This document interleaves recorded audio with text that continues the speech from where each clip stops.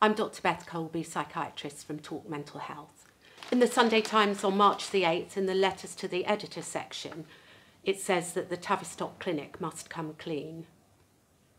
The Tavistock Clinic is a mental health clinic that specialises in talking therapies for adults and children and families. Professor Michael Biggs of Oxford University states as follows: "Salute Keira Bell's courage in leading the legal challenge against the Tavistock and Portman NHS Foundation Trust, the UK's only centre for treating children suffering from gender dysphoria.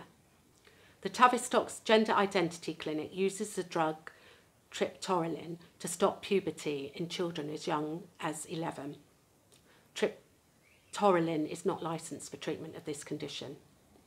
My research has uncovered disturbing data from the Tavistock's 2011 experiment with this drug. After 1 year, children who had the treatment had more thoughts of self-harm, and the girls experienced worse dysphoria. I hope the coming judicial review will force the Tavistock's Gender Identity Clinic to release comprehensive data on the well-being of all the children, now numbering nearly 300, subjected to this drug regime."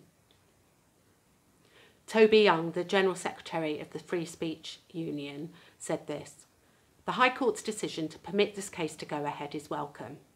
Allowing children to make life-changing decisions and undergo irreversible medical treatment, such as that undertaken by Keira Bell at the age of 16, has happened without proper debate or public scrutiny. I hope this issue can now be discussed in the open and that we will hear from medical experts on all sides, including those who, in the past, have been afraid to say what they really think. One of the reasons protecting free speech is so important is that properly informed public debate can take place about vital issues such as this." Thank you for listening. I hope this has been informative.